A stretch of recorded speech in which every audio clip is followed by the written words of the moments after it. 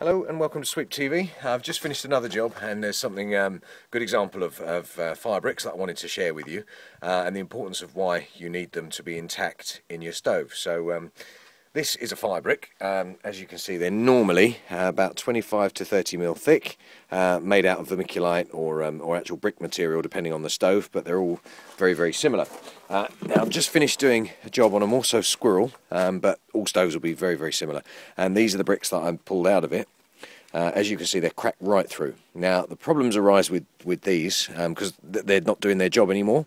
They're designed to reflect heat back into the stove, away from the sides, the outer skin of the stove, and obviously ultimately back into the room to heat the space. When they're cracked like this, the heat can obviously get through these gaps and into the side of the stove, and when that happens, you can get irregular expansion because one part of your stove is being superheated and the surrounding areas are still insulated, and in the worst cases that can actually crack your stove, which is obviously an expensive repair. So worth keeping an eye on them. Just check them every time you clean your stove out, look for cracks and make sure they're all nice and intact, and obviously if they're not, get them changed sooner rather than later.